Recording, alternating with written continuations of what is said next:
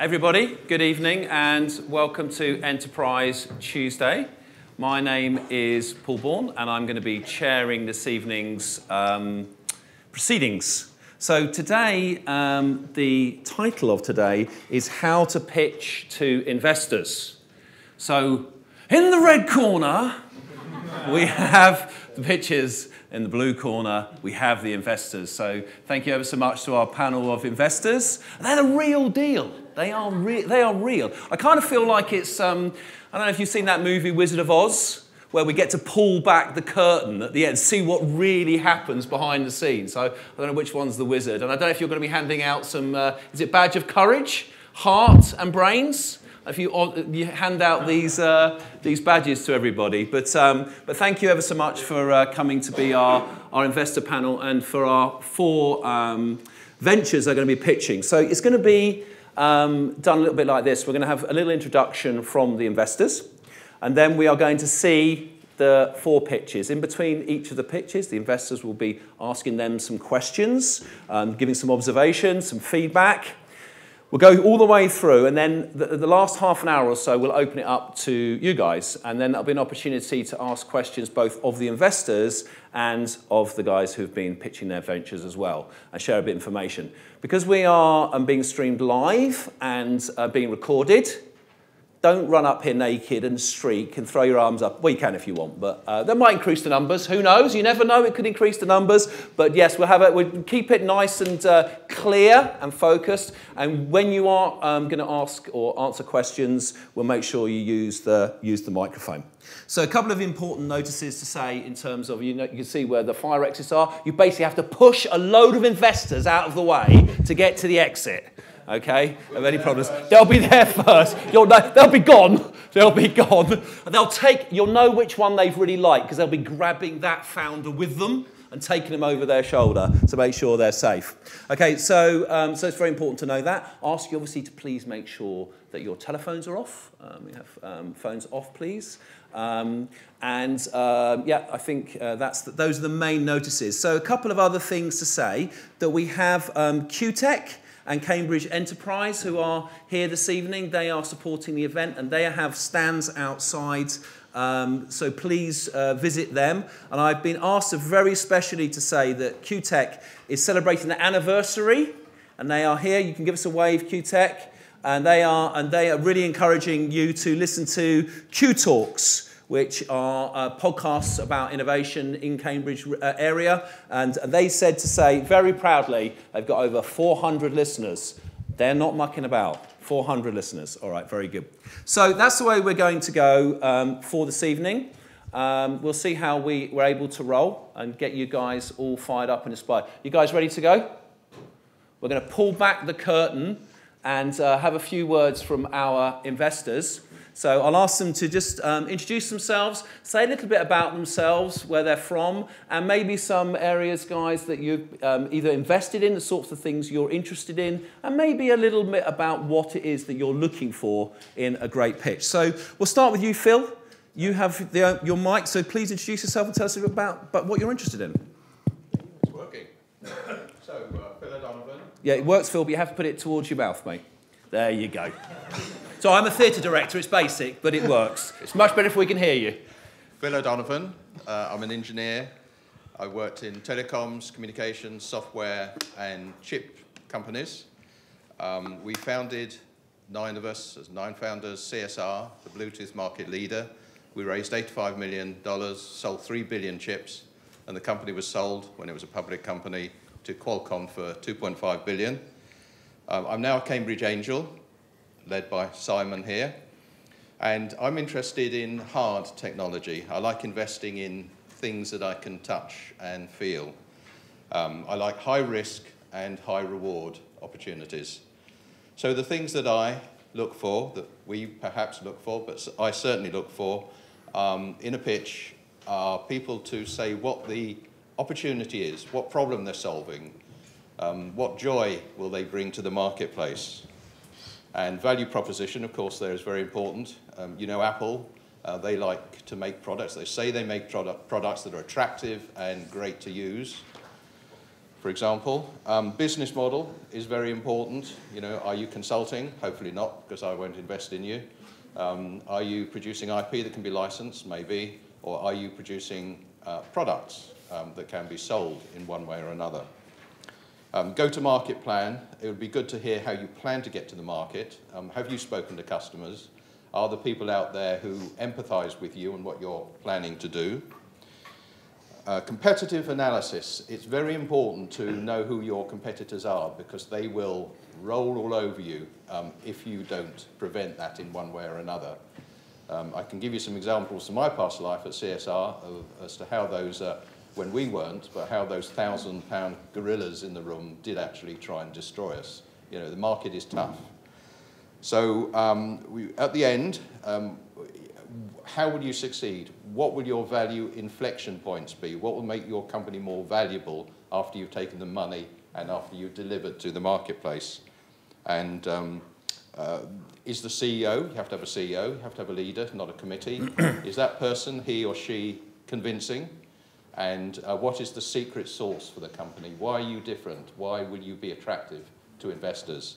I personally don't like to talk to people who want me to sign an NDA, and I don't like to hear that a company is in stealth mode, and I don't personally need an exit plan. If you're a good, successful company, you will have any number of options that you need for an exit. You don't need to plan it, and I don't want you to waste time telling me about your exit plan. But my co-panel may disagree. All right, thank you very much. That's Phil O'Donovan. We'll come back and ask you a few more questions in a moment. Let's now go to Kerry Baldwin, if you'd like to introduce yourself, Kerry. Hi, quite a few of you in the room already know me. I'm a founder and managing partner of IQ Capital. I've been in venture capital now for 23 years. We invest in deep tech. Last year we raised about 300 million. We go in at early stage. Seed, Series A. We invest from as small as 250k right up to 30 million for our outperformers through our growth fund. We've had exits to Google, Apple, Facebook, Huawei, Oracle. The list continues. So yes, we're well known by the exit markets. The companies you'll know probably in some of our portfolio are Privitar, Thorpe Machines, Speechmatics, Consiris. We love deep tech. We love thought leaders as well. So you know your sector extremely well, touching on everything you've said there as well, I agree with. Maybe not about the exit plan yet, but we'll go into that later. What do I like to see? So I'm going to strike off all the things that you've already said. So I personally like to meet as many of the team as possible. It gives me a view of what you all are. Make sure you know who's answering which question, so I can understand where to direct things. A lot of teams don't actually do the question practice. I love to see a bold vision. I love to know that you really are striving hard to get something that could be a $500 million or $1 billion exit. I like to see that vision. Personally, I'm looking for grit.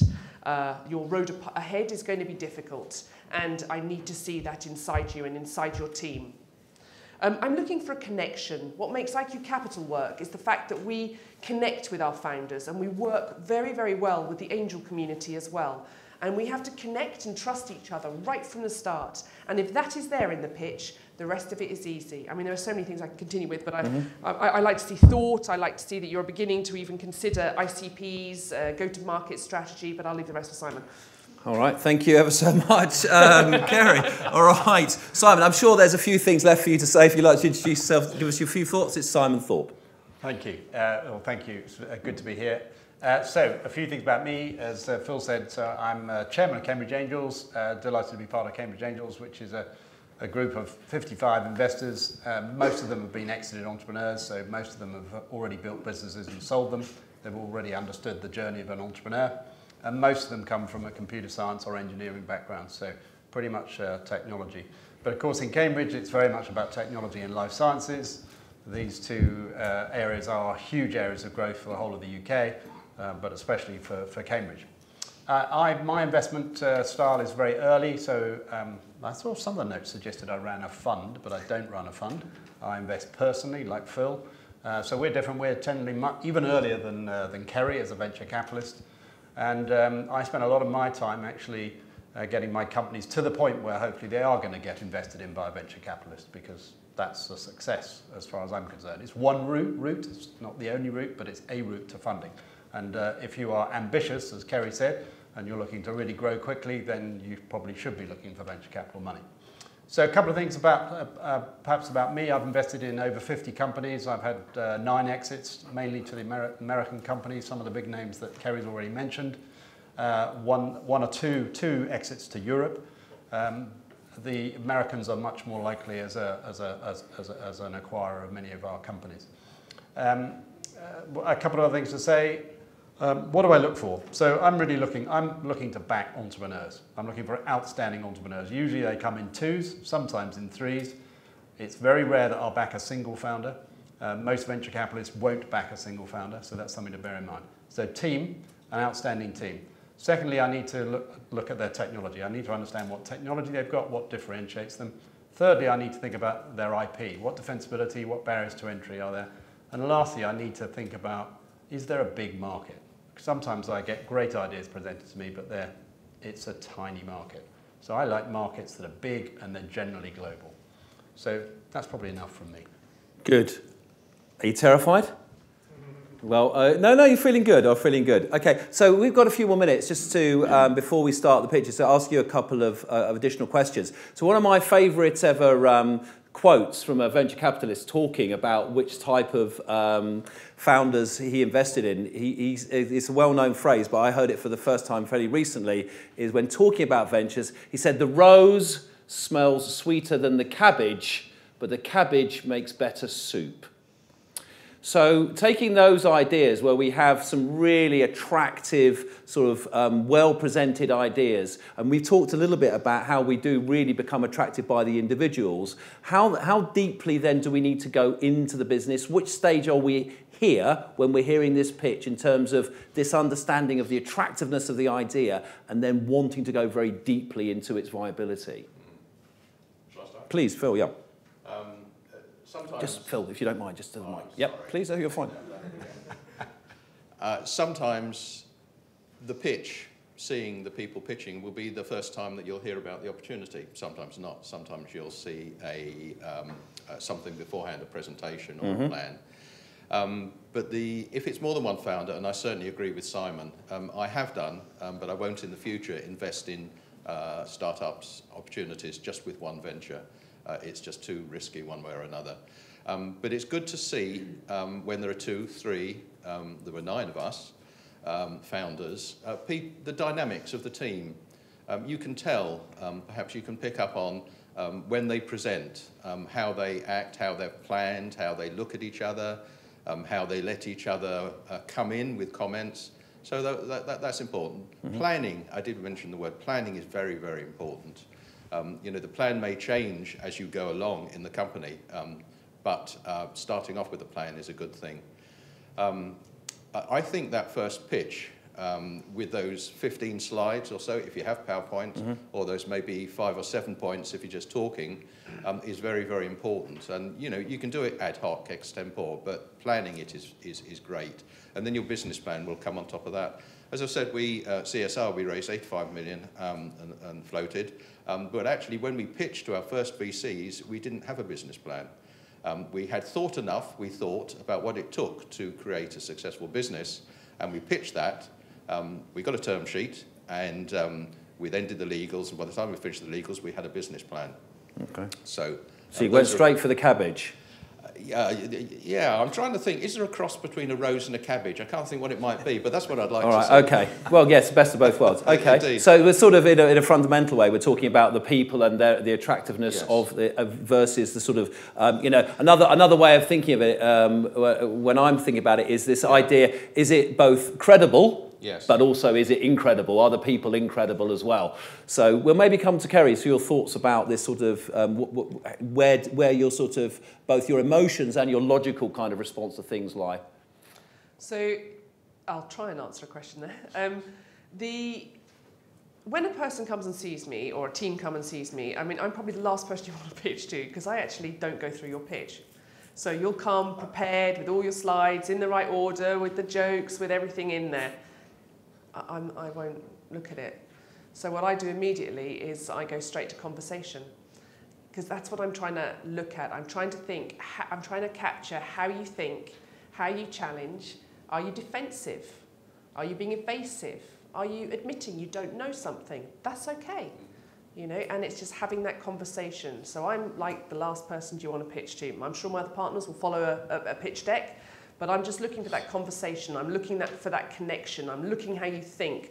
I'm looking how you're going to approach hurdles down the road. And we have a conversation and we connect. Because the most important thing is, do you want my money, or our investors' money? You know, do you want me by your side as you're growing? And then it's not just me. You have to meet my partners, and all of us will offer different things to you at different stages. And it's very, very important for me not to hear a very formulaic pitch with messaging, because it's not you. It's not the real you. It's a deck you've put together that you think I want to hear. And I know that might confuse you, but I'm happy to talk about it out there later. See you outside. Exactly. All right. Okay, Simon. I might attack this slightly differently. So I think of you might think of the rose as being the elevator pitch. So can you, in 2 sentences, tell me what your business does and what the idea is? So that's kind of the rose for me.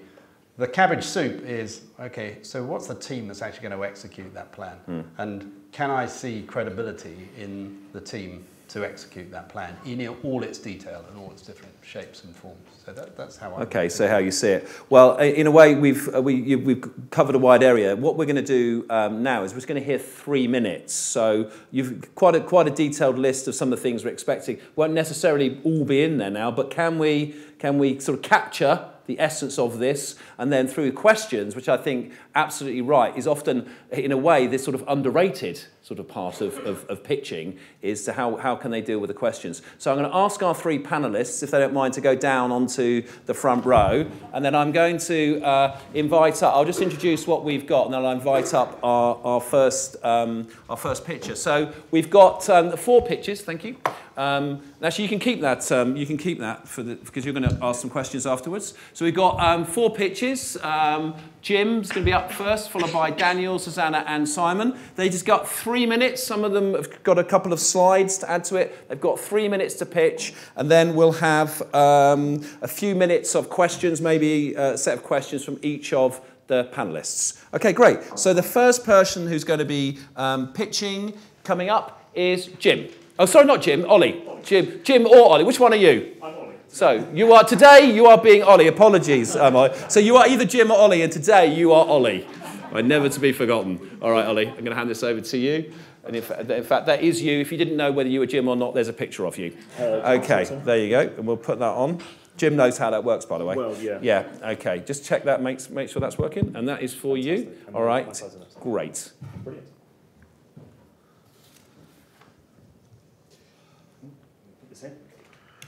Good evening. My name's Ollie, not Jim. I'm the other founder. I'm one of the founders of Outfield. We're an agri-tech startup based here in Cambridge. Fruit orchards, like the one you can see on the slides behind me, are some of the most productive and some of the most valuable agricultural land in the world. But fruit farmers face a fundamental lack of data. And the most fundamental piece of data that they're missing is how much are they growing? How many apples are there in this orchard? To answer that question at the moment, a farmer has to walk around his orchard manually and count a selection of trees and count the apples there. And so errors of yield estimation in orchards, 10%, 20% error is typical across the industry. This lack of data leads to all kinds of inefficiencies throughout the growing season, through the harvest, and downstream in the supply chain as well. We want to give farmers confidence in their yield estimates. So the solution. Outfield is developing a platform using a lot of machine learning algorithms for data processing. We provide accurate yield estimates to farmers and maps of their yield across the orchard, showing them where that yield is coming from. Now, we've chosen to use off-the-shelf consumer drones to gather our data. That means that we can gather data across farms very quickly, very accurately. It means that our platform is a lot faster and a lot more scalable and a lot cheaper for a larger area than a lot of competing technologies, than any of the competing technologies to solve this problem. We're building a grower-focused data platform to provide this data back to farmers, and we're building it to scale and to scale globally. So we're launching this as a subscription service for farmers to use across their orchards, across their farms, at a price point of £200 per hectare per year, and so larger farms, you can see how that scales up. We've got plans to scale into the UK and South African markets in 2020 and 2021. The reason for that is it's the Northern Hemisphere and the Southern Hemisphere, allows us to gather data all year round. And that is focusing on apples at first. That's our initial target market, is apple producers. But we see huge potential for this technology in all different types of fruit, all other fruit markets. We've got a great team. There's myself, Ollie, and if you want to know what Jim looks like, that's what Jim looks like. We're the two founders. We've currently got 3 employees, although we're looking to bring on more employees at the moment. So we're building a fantastic team. And we're looking to open an investment round, a funding round, in the next couple of months. We're looking for a seed round of £1 million, which we're going to use for an 18-month runway for development of our platform, and also to start scaling into these target markets.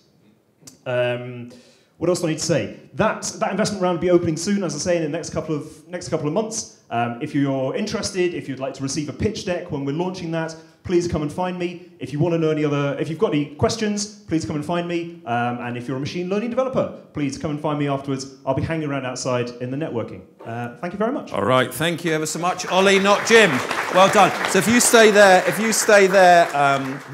Ollie, we're going to have now an opportunity for some questions from our panellists for the moment. Later on, we may have some questions from the rest of the audience. So we'll go through just a few minutes of questions. Who wants to start? Simon's going to start with the first bit. Just tell me, I'd like to be a bit clearer on what your proprietary technology actually is, because you said you were using consumer-based drones. Yep. So tell us a bit more about that. Yes, absolutely.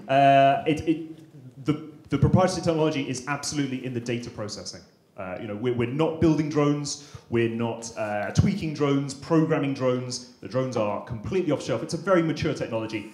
All of it is in the data processing, that data platform, how you deliver that data to the farmer, making it usable, making it meaningful to them. That's where the proprietary technology sits. But you talked about machine learning. So what machine learning techniques are you using? Yeah, absolutely. So we've chosen to use consumer drones. Fantastic camera systems on them and things. But those systems, that technology is not optimized for agriculture. So we're having to run a lot of machine learning for things like computer vision and for processing that data to extract the data that we need. To give to the farmer. It's the drone will fly itself over the orchard. It does all that automatically, gathers loads of pictures, which we then process and process again and process again, and then the farmer just gets one number at the end of it. It's just, this is how many apples you've got. So it's kind of a big pyramid leading up to one simple data point. Okay, and a question with the microphone, please, Phil. Yep.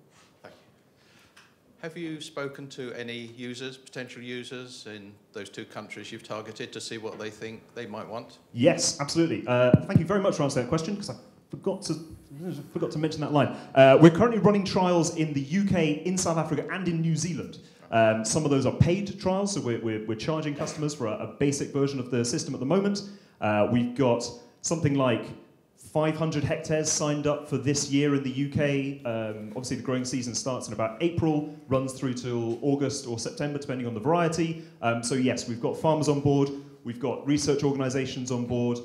We've got some other key players in the industry, people like agronomists and advisors in the industry. So yeah, we're getting fantastic feedback from the sector. And has that changed anything that you thought you would do in the first instance? Yes, it has. Lots of things have changed. One of the problems we're running into at the moment is in Europe. I almost said in the EU. In Europe, we measure apples by volume, so how many bins they fill. In New Zealand, they measure it by kilo. Do they? And so if you tell a New Zealand grower how many bins of fruit he's got, that's not actually very useful to him. So somewhere in there, we're going to have to work out some form of conversion or something. So little problems like that we're running into all the time. Okay, good. Karen. So I'd probably go with more on the market side. So I've got 7 questions. I don't know how much time we've got. So I'll cut down. See how we go. There'll be a lot more in a conversation. So what's an average orchard size? for a farmer? In the UK, focus on UK. Yeah, absolutely. In the UK, well, in the UK, an average orchard side might be about 5 hectares. Maybe a little, yeah, probably about 5 hectares would be average. A grower's got. So that would be an orchard, a single orchard block. An average farm size might be something like 50 hectares. So a 10 to 20% saving for them is what does that equate to on their bottom line? In terms of what? In terms of pounds per year or pounds per hectare? Saving them, exactly. So I mean, these are numbers that we're still running through with our trial growers at the moment. These are things we're still building into our model. And as I say, we've got a pitch deck that we will be launching in a couple of months. So all that be baked into it. Okay. So I noticed that you're going to the farmer at the moment. Have you considered going to the supplier? Because actually the supplier end would have more value than the farmer. Yes, that is something we're looking at the moment. So in South Africa in particular, a way into the market is through the pack houses. So where the fruit get collected, they get washed, cleaned and packaged for export. Producer groups, they're called. Producer groups, exactly. Producer groups, cooperatives. So in Europe, it's very much a cooperative-based model. So yes, talking to people like that, absolutely. So who's got the knowledge of agriculture in your team? Our partners do, which is why I've included, NIAB EMR included there on our team. The partnerships that we're building with the industry are just fantastic. EMR, a research organisation down in Kent, so we've got fantastic partners in the UK and in South Africa as well. But they're not selling to the farmer, so what other products are the normal grower that you'll be targeting? What else are they paying for £200, let's say, per hectare per year? What else is on there? Yeah, sure. Is this the right price point? Yes, sure. So I mean, one of the routes to market that we're exploring is partnering with agronomists and consultants, people who are visiting these farms regularly. So offering this as a kind of a tag-on service to the services that those people are offering to growers, things like that. So I mean, yeah, agronomy services is a good example. So I think you need to work a little bit on that go-to-market as a sort of strategy. And the last thing is, does it integrate with Gatekeeper?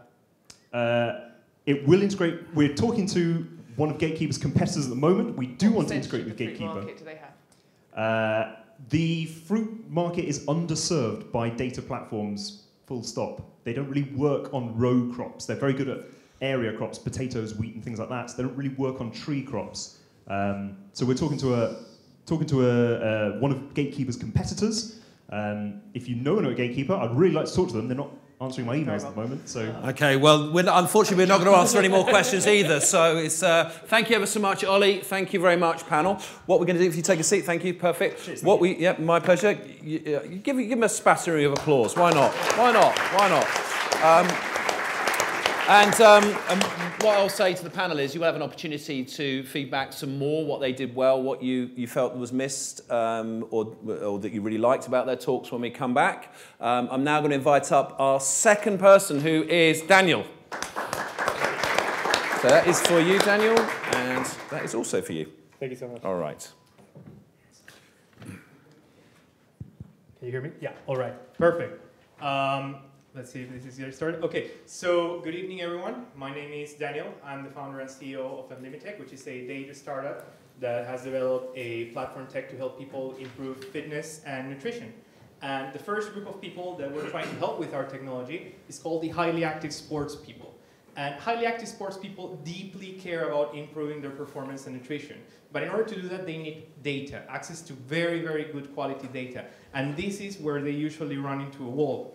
So if you're a highly active sports person and you want the data, you could, like on the left-hand side, go and purchase a common heart rate-based fitness tracker, which is good for mobility and affordability, but it lacks a lot in the information quality department.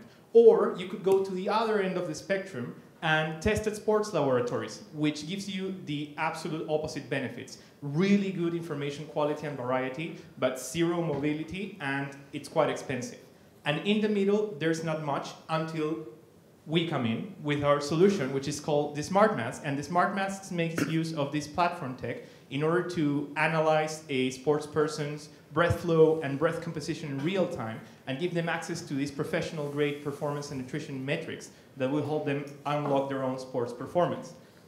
Now, we're not because of that, we're not really competing against companies like Fitbit or Polar. There's nothing wrong with them. They serve a purpose. But we're really in a space where we're talking about companies that care a lot more about the information quality and the practicality of the solution. And while we are trying to deliver similar levels of information quality to our competitors, where we really want to excel is on the practicality department. And you can see, for example, our main competitor's solution on the left-hand bottom corner, and right next to it, our own. So this is the type of distance in practicality that we're aiming for. On top of that, we have a cost and affordability advantage. We're looking to price our solution in a pay-one scheme for around £500, while they go up to £5,800 for their solutions. Now, talking about that, there's more ways in which we can help sports people access our solution. We also have a multi-user subscription revenue stream, which leverages the unique functional capabilities of our smart mask and allows non-professional sports clubs, non-professional teams to access this professional grade information in the way that works best for them. Our team covers all the key areas that are required for this kind of project: sports science, actual sports, sensory engineering, aerodynamics, etc. And we are currently concluding our pre-seed round. We're actually looking for 1 or 2 more individual investors that would like to join us in, making the future of sports performance happen. And if one of you is that person tonight, please come talk to me. Or if you are online, you can contact us through our contact details there. Thank you so much. All right, thank you ever so much. Daniel, okay, very good. So if you just hold on there, we've got a few questions for you. Would you like to start this time, Simon? Happy?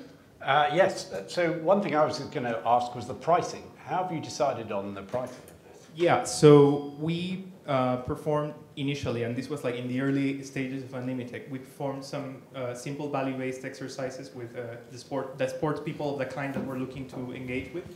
And we discovered that a lot of sports people were comparing the potential price of the solution against sports laboratories. And when you do that, you might be able to justify price points like the ones our competitors do. But the problem is that because of that same thing, a lot of people were also telling us, well, and if you were to price it at that point, then I think it's pretty cool that that solution exists and is out there, but I might not really be able to access it. So we discovered that if we offered a price point of £500, £600, which is comparable to a elite level common fitness tracker or a basic power meter in the case of cyclists, then that opens up the doors to a much, much larger market. And then the multi-user subscription model works in a different way, and it's even more convenient than that. And have you already tested that pricing? So we are not in the market yet, but we're actually finalizing preparations in the next 1.5 months approx to launch a Kickstarter campaign to start converting some of these people we've made early engagements with into early traction. And the multi-user subscription model, we're looking to do that in the following, over a period of the following 5 to 6 months. Okay, good, thank you. Yep, Phil? Use a phrase right at the very beginning, which was something like intensive sports people. What was the phrase? Can you remember? Highly active sports people. Highly active sports people. That's not us, Phil. Phil, be highly active with your microphone. There you go, that's right. I'm going to put a sticker on this. Yeah. And thank you, Simon. And speak for yourself. I am. But what occurred to me when you said that was communities and market segments. Yeah. And those people that you described may be professional, they may be amateur, there may be people like me who are very active sports-wise for a short period of time and then, a couch potato for another 6 months. So I'm just wondering if you could target your market in a way such that you would be more focused selling your product. That's the first point. Okay. Do you have a comment? I can wait until you finish. Okay. Go, yeah. And the second is, you're collecting all of this data, and data is gold these days. Mm-hmm. There is maybe another angle here, other than providing, as well as providing the data to the user, and that is the anonymous use of the data in the cloud to provide statistics and metrics on an anonymous basis for those people who want to improve their performance based on a use of 1,000 people like them And what like them is another question, of course. Yeah, so my nutshell answer to both of those questions is yes and yes.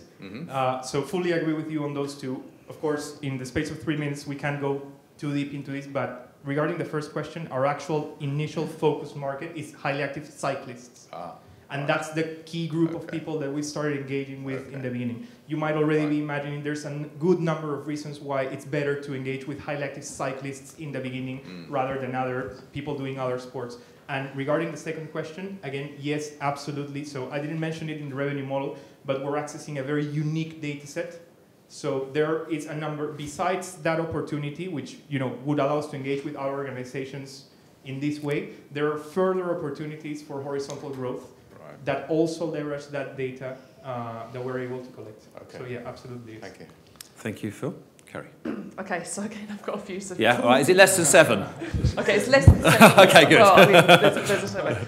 Okay, so we kind of address the sort of specific sport. So like just have images of bikes, for example, because it makes it just so much clearer. I can see it's for a bike, just as a basic images on your pitch.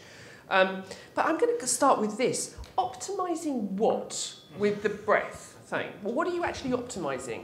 Yeah, so we're not optimizing breadth. What we're doing... Well, the data you're collecting is what? So we're collecting data like, for example, the levels of oxygen in breath, the levels of carbon dioxide in breath, and we are leveraging a sports science called indirect calorimetry, which is very well understood. It's what you do at sports laboratories. There's nothing new in it. But we're replicating the type of tests that you would do in sports laboratories that use this same kind of data in order to provide sports people with metrics like maximal oxygen consumption, which is very popular with cyclists and with runners. But how does that tell me to change doing what? Like, are there other sensors of my body as well, or just this? Is it telling me as I'm doing something to change my behavior? No. So the way you would use this is like the way you would use, let's say, a Fitbit. You use it while you're training, right, to record data, and then after the training, you can analyze that data in conjunction with other parameters that you might be collecting, and then that tells you a story about your current performance levels, and then you can use that to set yourself a certain set of goals and alter those metrics in any. So let me give you a very quick example. If you're a runner, maximal oxygen consumption tells you about your ability to endure, right where you're.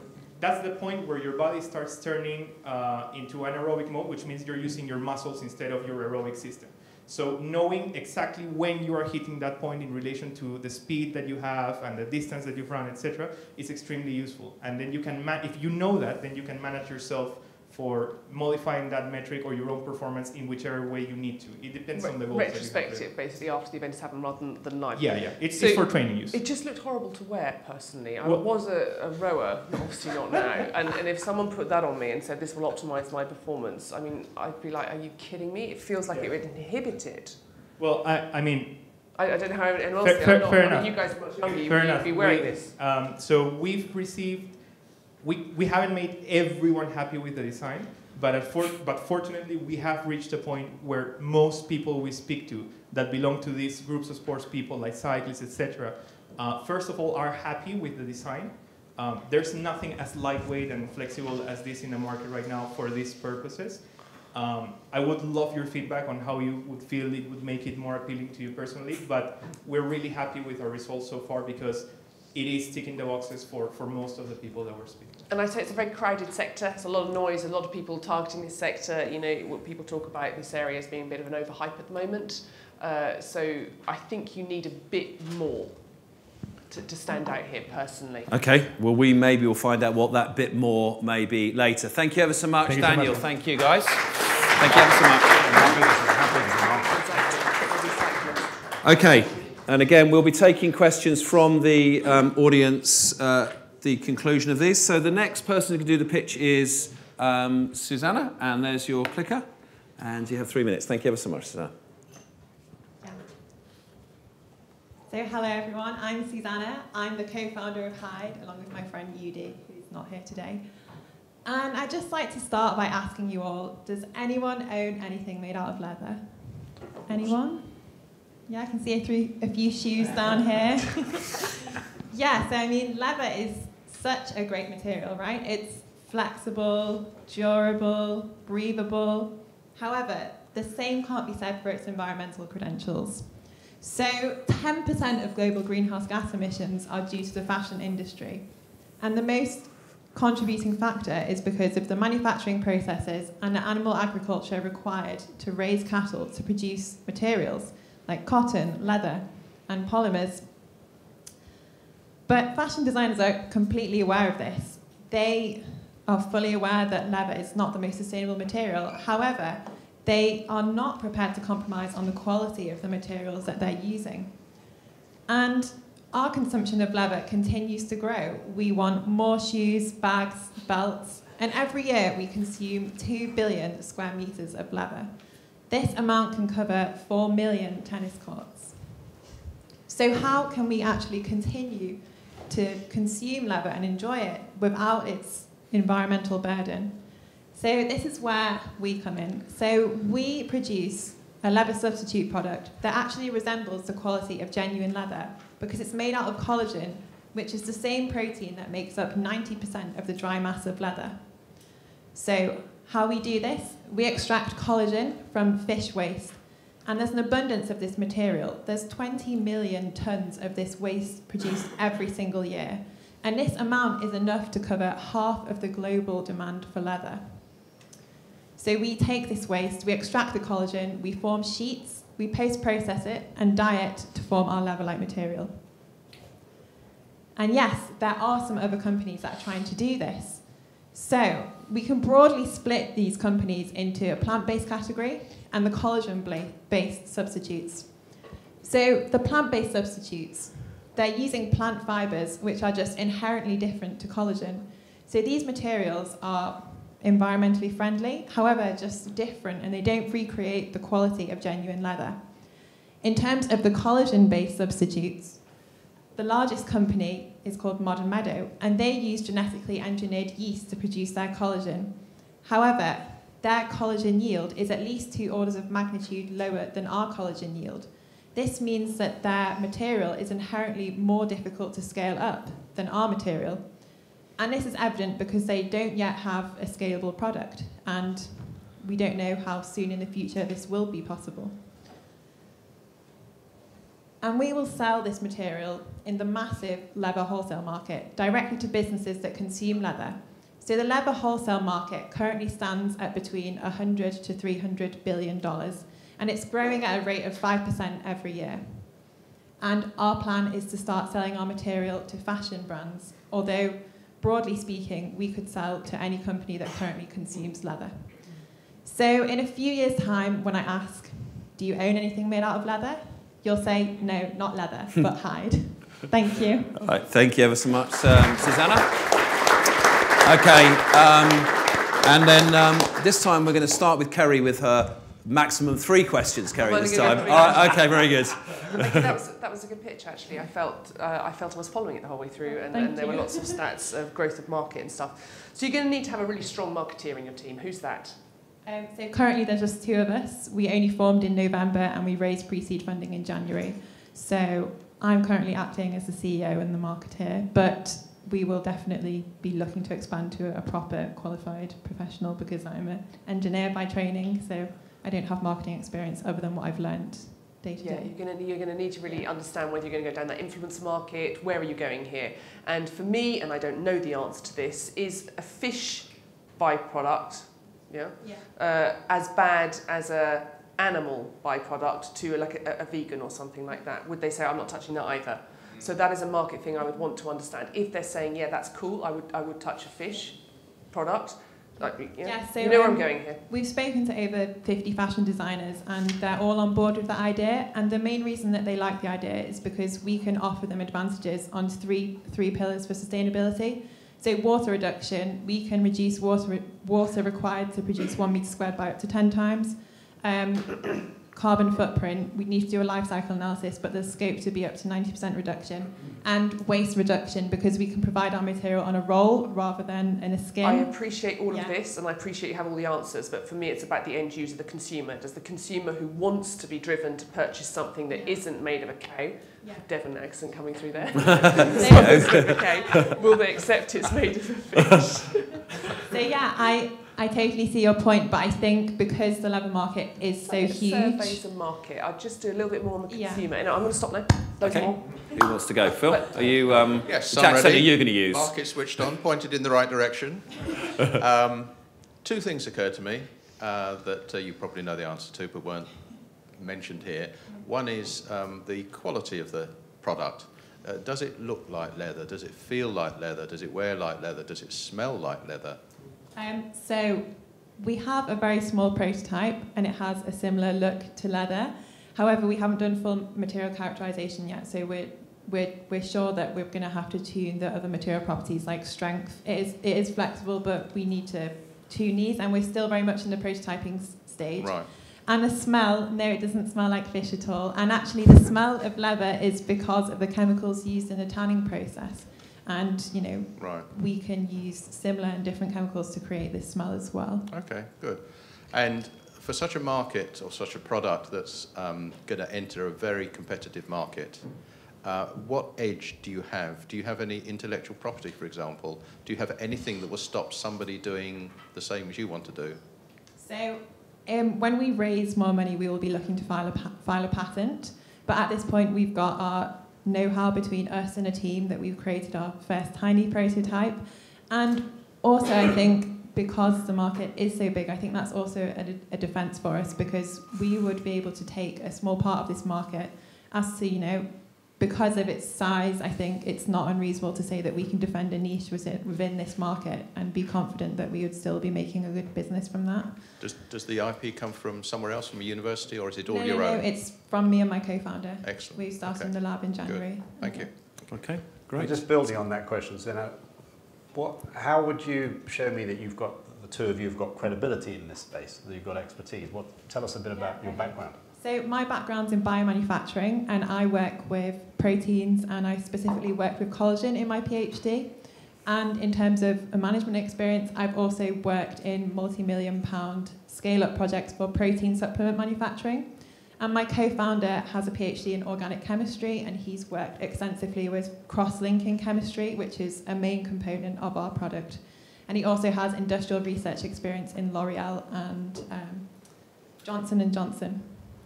So was it through your work with collagen that you actually came up with this idea?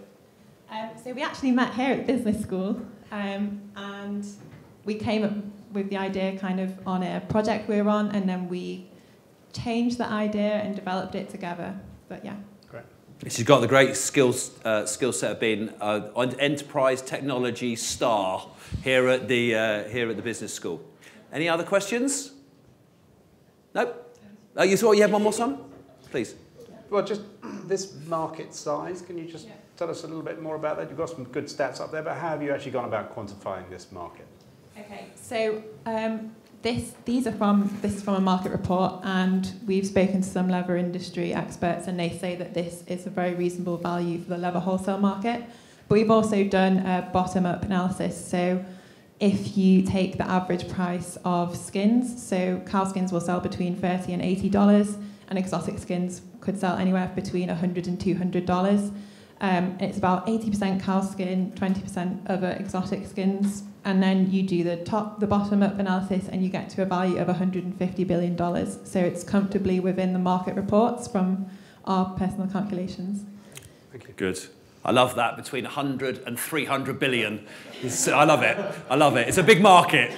You had something you urgently wanted to say, Phil, through the microphone? Thank you. Just a question, matter of interest. You're starting with fish. You're making collagen. You're going to make leather from the collagen.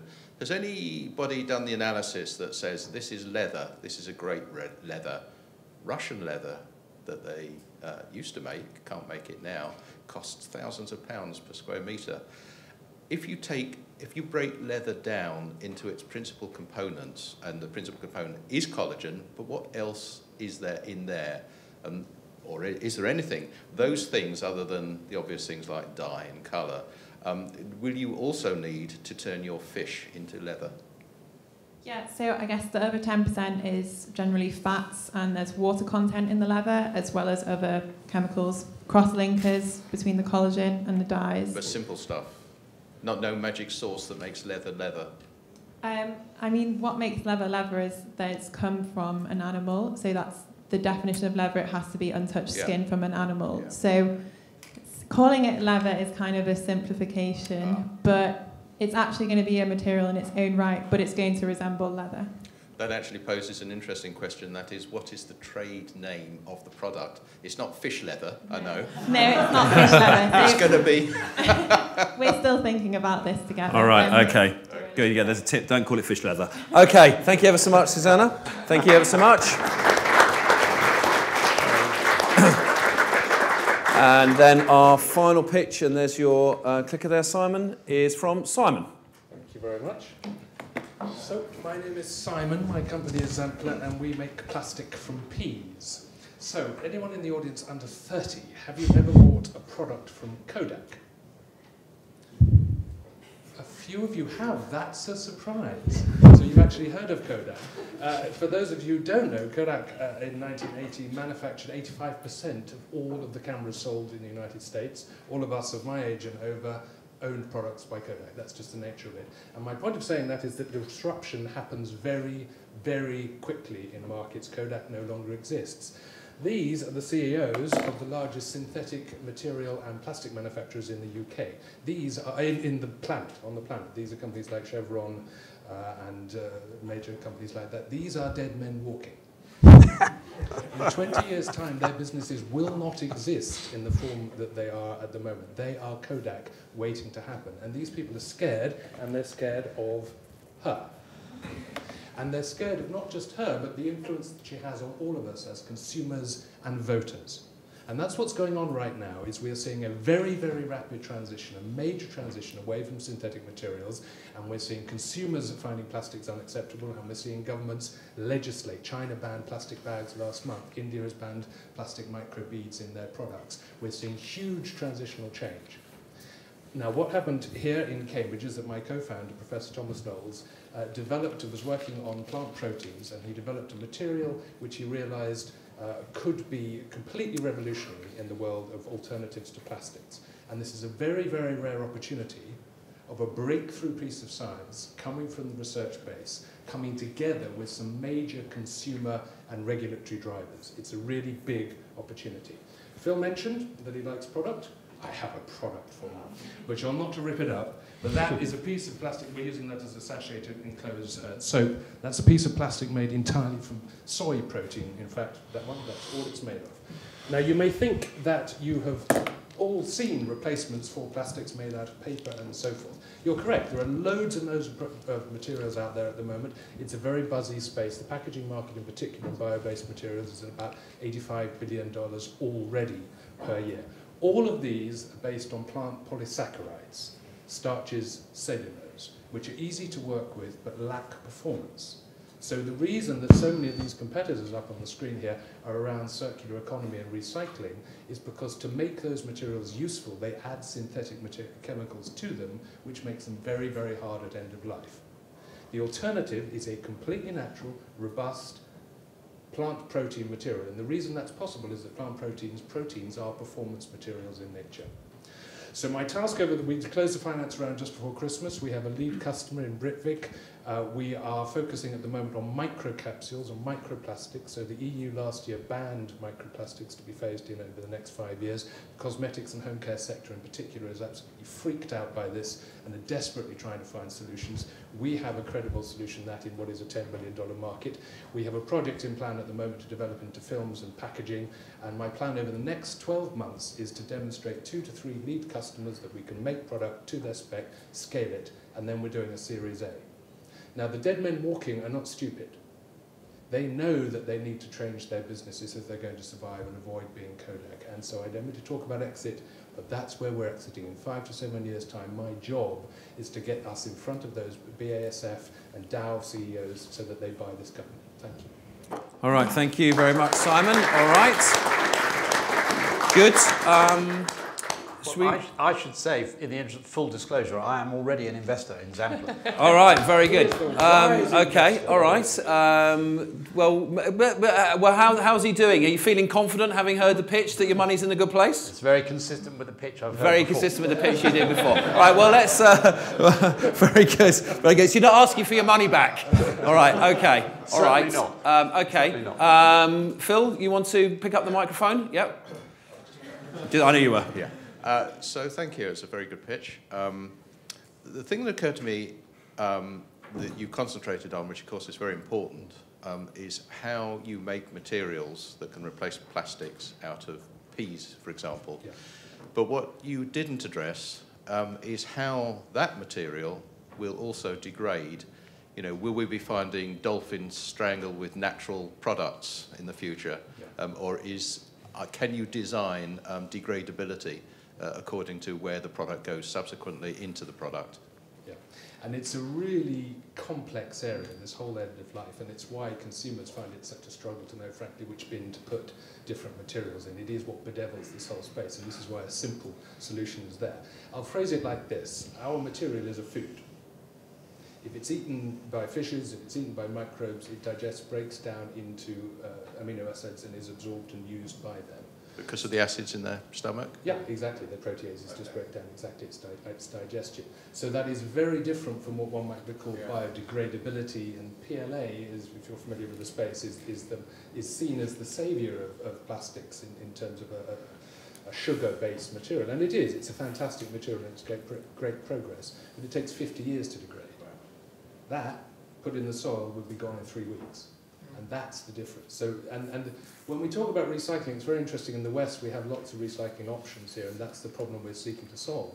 Unilever makes 50 billion single-use sachets for detergents and home care alone in the third world, where there is no recycling, and it just goes straight out into the waste stream. Now, if we could design a plastic for them that degrades in 3 weeks, you're solving a real problem. Okay. Yes, please, Phil. Yep. On the exit, if you are at that stage, so much in demand, your product is so successful, you understand so much about how the replacement for plastic is used, and those companies are desperate to buy you, why would you actually want to be bought? Why would you not morph your company such that you replace those plastic divisions of the ICIs of this world? Well, I would say that my investors may have a view on that. No, but I think that this is a mission-led business. Yes. My plan is actually to be the first B Corp in Cambridge. We're registered. Sorry, the first? The first B Corp right. in Cambridge. I think it's very, very important that we keep our sustainability and our mission-led at the beginning of it. But naturally, if you're going to make major global impact, there comes a point in the development of a startup where it does make sense either to partner with a very large entity or not. Now, BASF will have a couple of 100,000 salespeople, they'll have a footprint in everything, and they'll have the manufacturing capacity to make a real impact with this material. So it's all open, and this is a very buzzy space. It's not impossible that this might go in a slightly more public route because of the attention to this space. But realistically, if this is going to make a major impact, it's going to be through BASF Salesforce and on our own. Okay, great. We'll skip over you for the moment, Simon, and come to Kerry. So I'm going to ask two things. Okay. I don't know if the first one you're able to answer, of course. It was about your investors that you've just taken in the round. Was it just angels or the composition of it, or did you take a corporate in there? We took a well-known Cambridge-based venture capital firm who did the cornerstone. Lovely. And we haven't announced yet, so I'm being discreet. Yep. We also have an impact investor who focuses on marine plastic pollution. Lovely. And we have a few angels. Perfect. Okay, so I'm just checking whether you've gone corporate already. So the bit that I would spend a lot of time with you, and it obviously can't be done in a couple of minutes, would be who are you actually selling to? I know the markets, but who within that organisation? And how long is a trial for something like this in the organisation? Because then I'd come back and say, okay, the round you've just raised, how long does that give you cash-wise? And does the way that the clients, you know, are they going to test the robustness, the heat, the properties of the thing? How long would a trial before they'd say, right, we're going to put all our oil of Olay beads in this? Yep. You know, how long would that last? And do you have enough cash to get to that point? And then who are you actually selling to persona-wise inside these different organisations? That's where I'd take you. And I think that when you have what is effectively a platform technology that has very wide potential, it is all about focus, and it's all about those very precise decision makers and matching your offering. I would say that our end user customers are going to be the P&G and Unilevers of the world, but our actual customers are the tier 1 and tier 2 suppliers. So the people in their supply chain, not just the packaging, but one step back, potentially the resin suppliers into those packaging. So those are companies nobody's ever heard of, but they turn over billions of pounds and are absolutely critical to us. What we need to offer them is differentiation in the market, but we also need a way through to offer them a way through their regulations. So at the moment we know there's a lot of interest in the personal care space, and we are already talking to some of the tier 1 suppliers who supply existing synthetic polymers into the, these are rinse-off shampoos and so forth. These are sort of everyday products. So that's our route in. The route in typically is through the innovation space, but because of the nature of this sector, there are all cross-divisional initiatives around sustainability. So you often get quite good traction amongst procurement and amongst production and so forth. Because I've found whenever you're doing something like this, the person who actually decides whether it proceeds within a company is a down-to-earth process engineer in a plant somewhere who needs to be convinced to put it into his product. Because you're never going to get it through unless you can put it into that. So in the interest of time, normally I'd let you go for a little bit longer, but in the interest of time, you haven't answered the question in terms of how long are they going to put it under a trial before they can actually get to all of this and say, right, it can now be used further up the chain. And do you have enough money on this round to get to that point? Yes and no, in both orders. So the first part, so the lead customer we've got, that's an 18-month sort of program to get from concept proof through to product on the shelf. There's some regulatory stuff around that we need to deal with. There are certain other sectors like ag-tech which have got longer lead times, and certain things like packaging which have got quite short lead times because we can get into the systems quite more quickly. But it is not an overnight. This is hardware. This is not an overnight run, and 5 to 7 is a realistic time frame for this. It's not going to happen. We have deliberately been aggressive with our financing expectation and our burn rate because we need to move fast and there's a lot to be done here. So my proof point by the time we do our Series A is validation of the concept and engagement with customers. It's not product and it's not revenue. So we're not through to product by the time I do my Series A, but we will be through to some very firm statements from the likes of our lead customer into what volumes, how they're manufacturing, what the launch products will be, and what our process scale-up looks like. So I would be thinking about, the global economy and, what could happen potentially. I'm sure everything could be great, but, I would be saying, I would be considering extending your round to get a bit longer to get to those proof points. Yep, and I imagine that my shareholders will be having a conversation with me. But then you don't want to be having a conversation, because if you've only got 12 or 18 months, you're thinking of getting a deal together in 6 months for other people. So what are you actually going to prove in 6 months? You've got to work backwards and always knock off 6 months. We have an 18 to 24 month window with the money. We've just secured a £600,000 Innovate UK project. There is a lot of grant funding in this area. And the customer funded project was 90 grand already, and that was just one early stage trial. So I've got quite ambitious expectations about how I may increase that period but I don't want to increase that period. I actually want to hit hard because part of what we need to do is to convince that sector that we have solutions within the 5-year implementation period of the EU ban on microplastics. They need to know that we can actually deliver in that period, or we're just another clever science project from Cambridge. We need to be a real production-ready solution. Okay, good. We're going to start there. Are you, Phil? You've got the microphone, and I'm so excited you've got the microphone. I feel I need to. You need to ask a question. Simon hasn't had a chance. No, Simon. I will just. I'll come to Phil very quickly, and Simon, we just move on very quickly. You're very focused. You're pointed at a very big and attractive market, but I just wonder whether there are other opportunities for the product. I mean, I hear that people are making gin out of peas.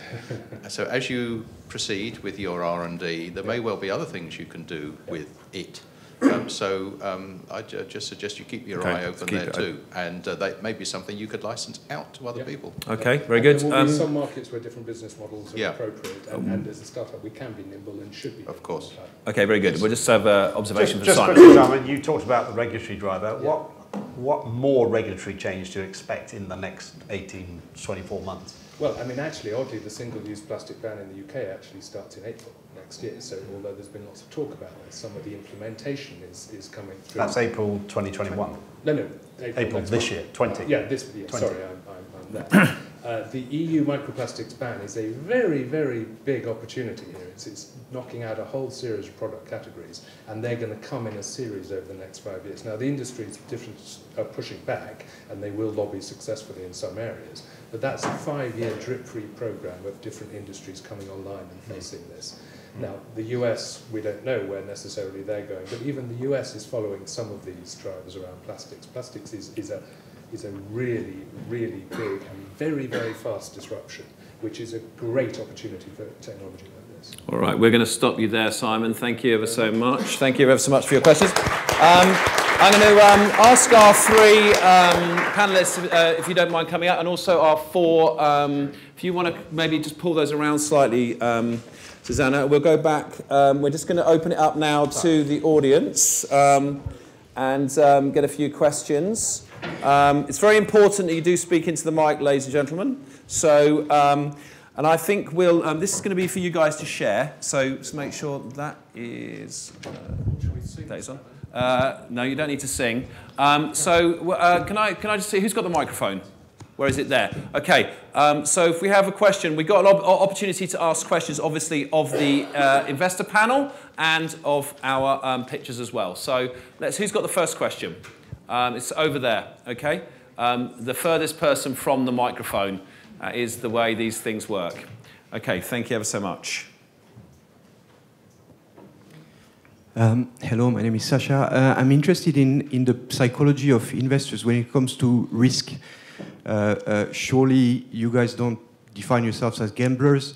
There seems to be a science in looking for plausibility in all these pitches and what the people tell you.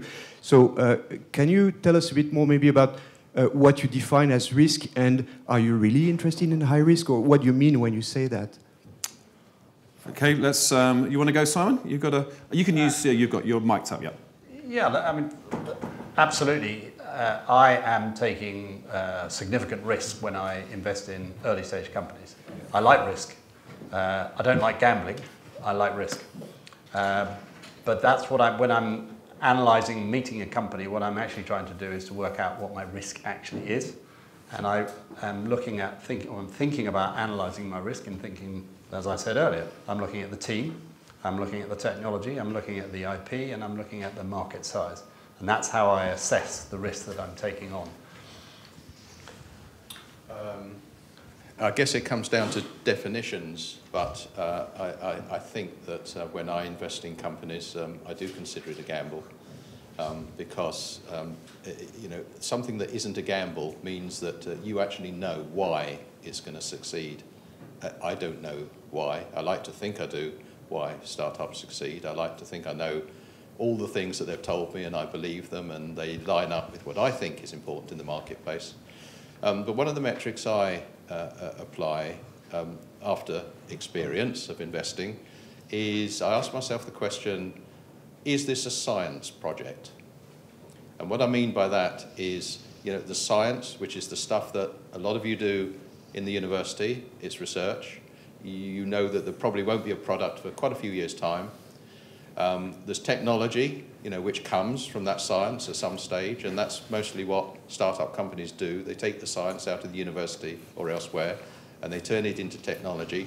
And then there's a further 2 stages, engineering, making that technology into stuff that can be engineered into maybe a pre-product.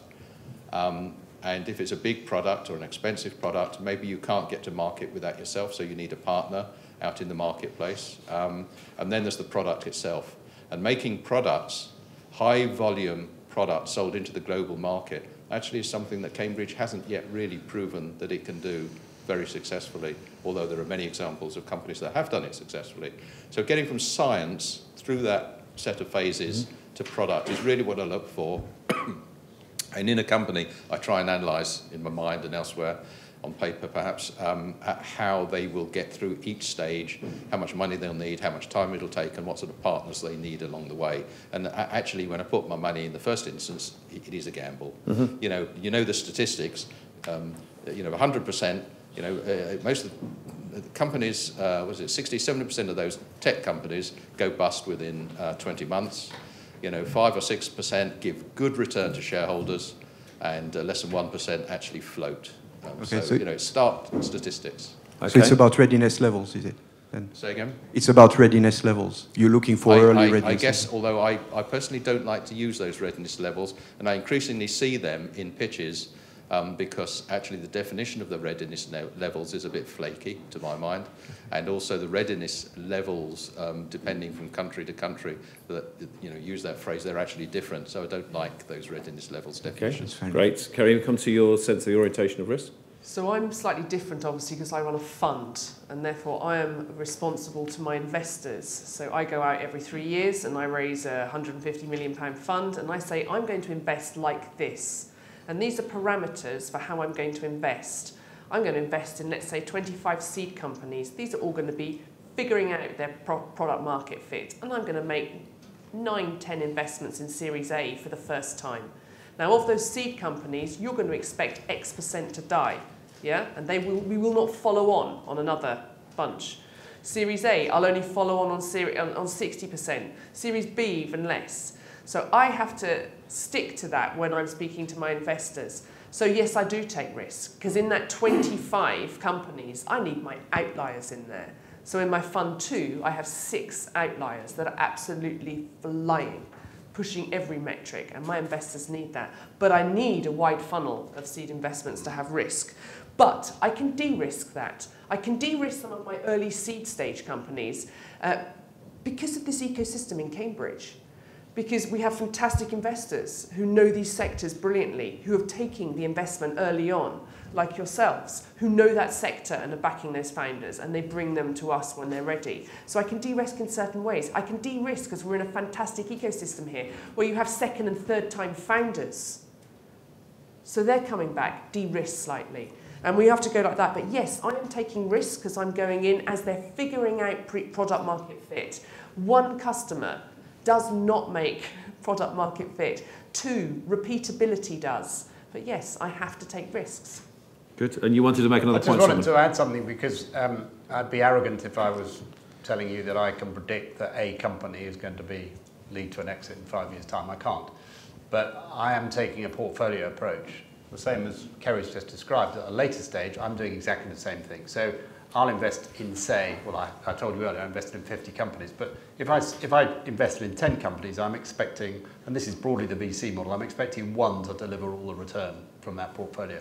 So I'm diversifying my risk by taking a portfolio approach, and I can't necessarily tell you which of the 10 is going to be the success, but I'm expecting 1 to be a significant success. And that, I can tell you, has been my track record and my experience over the 20 years I've been investing. And one of the hardest things as a VC to do is I have to walk away. When I've met the most awesome founder with the most awesome characteristics, the most awesome vision, I have to walk away because he hasn't hit the metrics that I've set out to my investors. I can only invest for the first time in a company that looks like this. And that is such a hard decision for a venture capitalist when you know that company's going to go on and outperform. And that's where you can pass them over to Simon and Phil. Yeah, absolutely.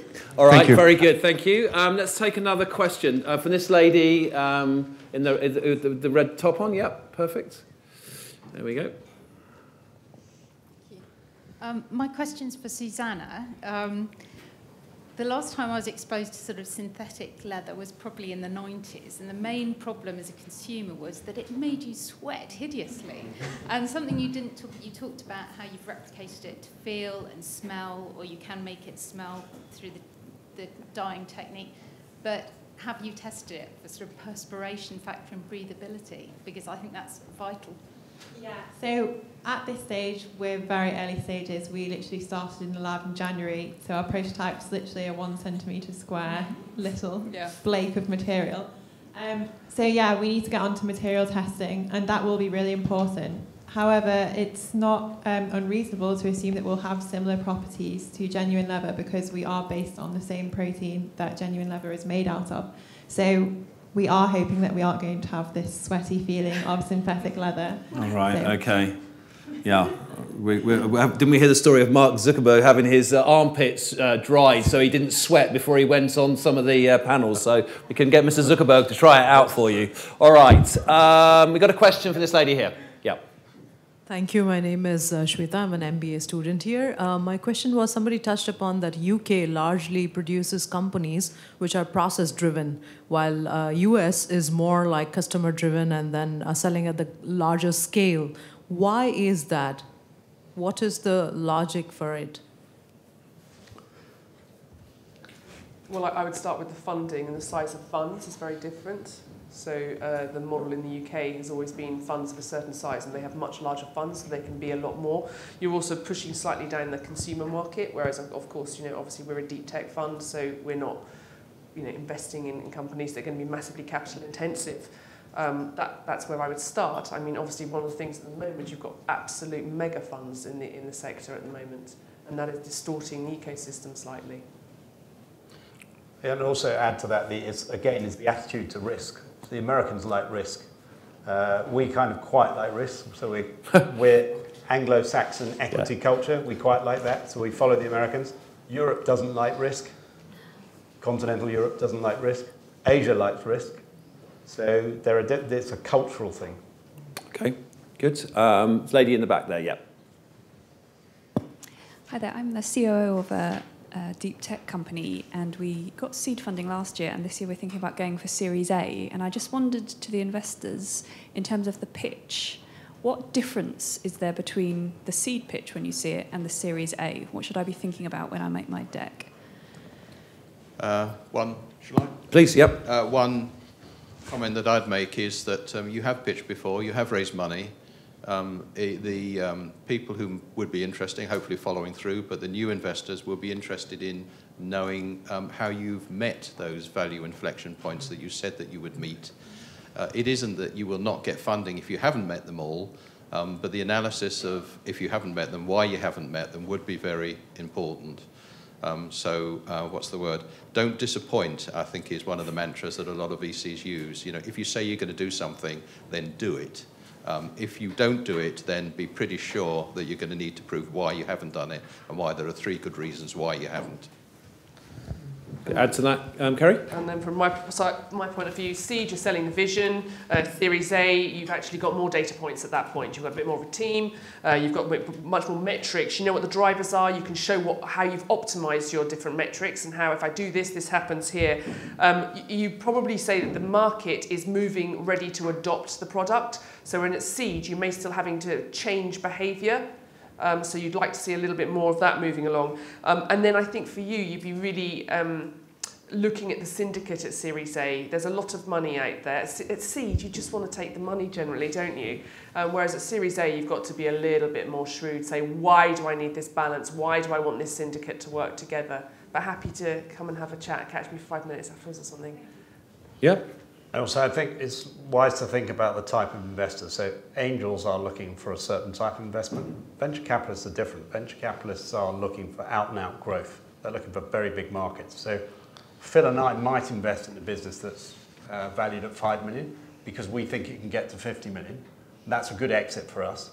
But a venture capitalist, that's not what they're looking for. They're looking for £1 billion plus valuation. So that's something to really think about. There's a great article written by, you can find it on Twitter. He's written by a Cambridge Angel called Simon Blakey. You can look him up under Basil Monkey. He wrote a piece about this about 3 days ago. It's excellent. All right, there you go. Memorable. Question from the back there. Hello. Firstly, Daniel, I think just quickly, you're missing. There's not actually a question. I'm just saying you're missing a trick with the cyclists, I think, and those masks. Have a think about air pollution. This is actually to hide. So in the comparison against leather, sorry about that confusion with the mics, what's the difference with the cost of producing it, and how does the process differ? And then the actual end product, what's the cost differential there? So basically, skins are sold dependent on their grade, so they have a quality rating and also the thickness. And typically per metre squared, although you don't sell skins in metre squared, you sell them as a skin. But for a cow skin, it'll be priced between $30 to $80. And we are certain that we can be cost competitive with this. And then what was the second question on the manufacturing process? Cost. So Oh, so because we would be able to provide our material in a regular rectangular shape, you'd actually get cost savings because there'd be less lever offcuts. Because when you're cutting from an irregular shape, it's harder to optimize your cutting. So we'd offer that advantage. So not only would we be able to meet cost parity, but we'd also offer other advantages to using our material. Okay, great, thank you. We'll take a couple more questions, then we'll get some final thoughts. Another question from the audience. This gentleman here, yep. Hi, just a question for the investors about framing the pitch. So let's say, for example, if we're starting a company where we start out in one particular product, but we think that the vision of what we want to do has a bit of pivot needed for us to monetize in the future, and this is a slight divergence of the product and the endpoint. A lot of times we don't have a lot of time to be able to share the entire idea. Let's say, for example, in pitches like these, how do you think we should frame the product? Should we start off with kind of that small product first and just talking about that, which is maybe a small market, but we don't think it's large enough? Or should we always kind of pitch to what our larger product is? Okay, yeah, all right, I think we've got the question. Phil?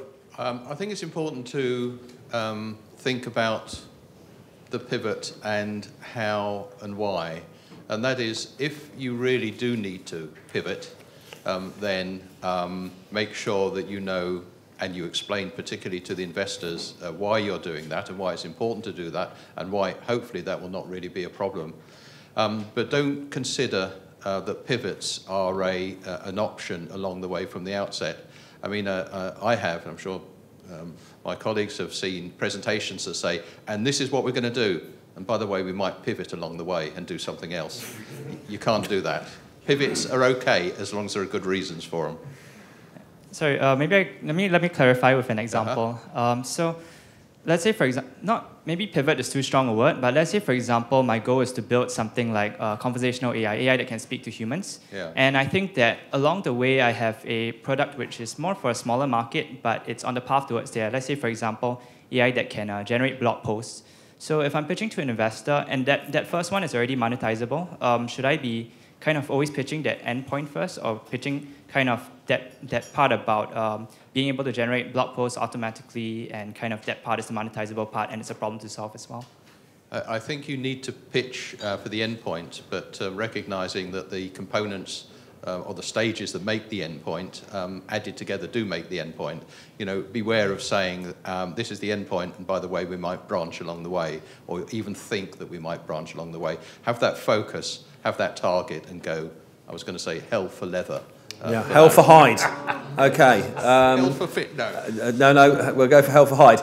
Do you have something to add to that, Kerry? Yeah, I'd say endpoint for me, and make sure that whatever the IP you have for the first thing you're doing is going to be the same IP for the next thing. Because if it's not, it's like a completely different company, and all that is a history of how your team came together, which is great, and I love to see that. And it's like we all came together doing this, and we started off doing this, and we learned X and Y, but this is why we're coming out for money to do this. Because if the tech's different and the IP's different in the two... Okay. Anything to add to that, Simon? No, I think that's okay, good. covered. Right, we'll take two more questions from the audience, and we'll just wrap it up. Is there another... I say, yep, down in this corner, over here. Yep, coming to you. Thank you. I'm a student here, and I want to ask investors about your opinions on a phenomenon that many popular startup programs end up losing the market. For example, the bike sharing programs was very popular several years ago, and many tech companies invest heavily on OFO, Mobike. But recent years, we cannot see these colorful bikes. So from the investment perspective, what do you think the reasons behind that, and what do you think about the phenomenon that many popular programs end up losing markets? I'm sorry, could you just state again the question? I missed one of the words. Something sharing. What could you just say again? The example is bike sharing programs such as OFO and Mobike. They were very popular, but end up bankruptcy these years. So, what's your opinions on that? Have you got, Kerry, you got a response to that? Or? Consumers, I'd start with. Yeah. So it's the consumer behaviour, overhyped. There's a project I'm doing at the moment about overhyping certain sectors, and some people are saying quantum's overhyped, for example, or some people are saying this is overhyped. And a lot of money went into this. And at the end of the day, you've got to change the consumer's behaviour. They're either going to adopt it or not adopt it. And I think for that specific market, it was down to consumer behaviour. Maybe it wasn't enough gamification. Maybe I didn't think about lots of different things here. But for me, it was the consumers. Okay. There were lots of dynamics there around the whole cycling, so we talked about. I am actually a keen cyclist, believe it or not. Not the sort of intense one that we were talking about earlier. It's probably a very slow one, but there are lots of different dynamics actually in that market. So if you think about people who've already got their own bikes, people are thinking about buying electric bike. People are thinking about hiring bikes. So if London, for example, you've got the choice of the old Transport for London. What were Boris bikes or Santander bikes, whatever they are now. I use those quite a lot. But you've got lots of choices. And then you've got others that don't require docking stations. For the companies, you've got huge investment in the kit. You've got problems with, as Kerry says, with the consumer, because the consumers often vandalise them. They leave them in the middle of the road. It's unbelievable where people leave their bikes. So you trip over them. So there's a whole load of different dynamics around it. Okay, all right. Can I just make a comment on that? Yes, please, Phil. It's that sort of application is not rocket science, but yet look at some of the successes in particularly the States, perhaps. Uber, it's ride-hailing, but their value proposition is we make the day your own, and they've been a pretty good success. It's all about mechanics. It's all about how you manage it. WeWork. Selling office space. I mean, they reached a pre-market valuation of 10 billion, then they took a fall. So I just wonder whether it's a question of how you promote, how you sell this proposition. And one of the first investors in CSR was Herman Hauser of Amadeus. And one of the reasons that we're very keen to have Herman was because he said that one of the key things that's really important for you as a company is the market perception, is the buzz. Is the PR, and we rather perhaps more at the time than most British companies concentrated on that, and it did help us. So it's how you, I think, to a certain extent, bike renting company, yeah, but are you different? How can you make a success of it rather than just be a bike renting company? How can you be different? Okay, thank you. So you wanted to ask a question? Is that correct? Yeah. This is the final question from the audience, and I'm just going to come for final thoughts. Thank you.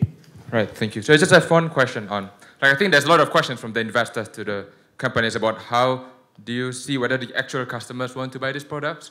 So the proposed solutions that I think the companies have been doing is to conduct field trials. But we have to admit that field trials are basically limited samples. So in your experience, how should companies design their field trials so that the results are reflective of what the actual customers want in the end? I think it's very important, of course, for a small company, you're never going to do an exhaustive field trial. You're not going to deal with thousands of people or buyers, but the important thing is deal with enough of them to know, to try and learn what really motivates them, and that's not something that perhaps you can get secondhand from a commissioned study.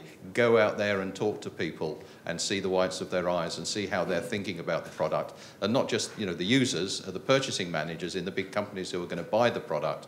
So I think it's not a question of statistics, it's a question of actually gut feel once you've gone out and spoken to them. And if the founders have the gut feel, then I think the investors hopefully will believe them and follow them. Okay. All right, I think we'll pause it there. I just want to finish up by sharing the microphone amongst the four of you, just very quickly, just one thing you feel that you've learned today, or a reaction to, just very quickly, to this experience. How did it go for you? So we'll just we'll start. So we've got the microphone there. Yep. Okay. Just how did it go for you? What did you learn? I think I learned to practice my pitch, and also it's quite encouraging that people are asking me questions as well. It seems like, other people hopefully believe in the idea as well, so that's really kind of nice positive confirmation for me as well. Okay. And also it's really nice to be put on the spot and have to think about these questions and answer them in a constructive way with the investors, and actually hearing how they think about things is obviously going to be super helpful for us going forward. Good. Good, and you came across with a strong belief. I mean, they were deconstructing with a strong belief in what you're doing. Some? I I've learned that you're all much more interested in investors than companies, which I suspect is because you all have companies to pitch. So there you go. So you'll have no one to speak to afterwards. We're going to check amongst ourselves. Okay. No, this is an interesting chance for us to practice our lines, whether we're looking for money or what at this stage. I'm going to put in a pitch, if I may. We're looking for interns, in particular anyone with an MBA. We're looking for an impact investment sort of project over the summer. So if anyone wants to talk to me about that. Okay, very good. Final chance to pitch, yep. Yeah, no worries. Nothing else to pitch. More than a new learning, I would say something that for me has been further reinforced tonight is no matter how many times you do something like this, every single opportunity you do it, every single time you do it is a great opportunity to keep learning and keep improving. Yeah. Good. Thank you, Daniel. And then finally? Yeah, I guess this is a different pitch for me, trying to fit into 3 minutes and also 3 slides. So I guess what I was going for was kind of mentioning everything and trying to then get questions on all those things. So mention everything very briefly, and then hopefully they'll come up again in questions. And a few of the things that I wanted to talk about in more detail did come up in questions. So I guess I feel like I did that quite well. So good. I'm going to take that as positive. Pat myself. All right, pat yourself on the back and say thanks to Jim as well. Okay, and then final thoughts from our 3 investors. Anything you learned tonight, or final words of wisdom to share? We'll start with you, Phil. Apart from use the microphone, obviously. Yeah, I'm pointing in the right direction. I think the presenters did a grand job. I think each of the 4 presented very well, very professionally, and very attractively, in that the propositions they had here sounded very interesting to me. I was trying to think of some positive advice I could add, and I'm not sure I can add much, because getting all of those key points into 3 minutes is actually very difficult. And I think pretty much all of you managed to do that, so I think you did a grand job. I haven't got anything controversial to add to that. All right, good. All right. Kerry? So again, I thought you did extremely well. I thought you compared brilliantly as well. So I would say all of the people in this room, use these facilities, use your courses, use everything that's on in Cambridge. There's so much going on. The Judge Business School has fantastic things. You must take advantage of it. But I would say when you've got 3 minutes and you knew the format of this evening, always adjust your pitch to the format of the evening. And I would have cheated. So I would have slammed my last slide, everything I couldn't say on. Because and then everyone's just looking at it going, oh, they didn't say that, they didn't say that. I'd have slammed that third slide with everything I would have wanted to say. Yeah? So cheat. Any opportunity. Absolute cheat. There you go. Cheat. Quite right too. Final thoughts, sir? Lots of things I could say, but 2 things. Firstly, I learnt a lot tonight. I always learn something. Every time I meet a company, every time I meet an investor, I always learn something new. Even though I've been investing for a very long time. So that's the first thing to say. And the other thing is, as companies, don't forget to say something about yourselves, because that's really important. Many companies, they go through a pitch and they haven't said anything about who the team is and why they're... And I'm left thinking, why is this team knowledgeable and credible in this space? So don't forget that. Don't forget to say how brilliant you are. God, I was good, wasn't I? Absolutely. No, we fall in love with the story and the storyteller. So it's my job to say thank you to our sponsors, Helix, BitBio, Start Codon, Santander. Thank you to Claire and Rebecca and the team for organising Enterprise Tuesday. Thank you absolutely to our panellists and investors. You can get a little round of applause for those guys. And to our wonderful pictures, and to say there is Enterprise Tuesday is going to be on tour in March at the Birmingham Research Campus with a mega panel, so look out for that. And thank you ever so much. I hope you take advantage of your networking. And what are you pointing at? To alcohol or drinks? What am I supposed to say? Thank you to everybody for contributing, and let's go network. Thank you all ever so much. Love to see you.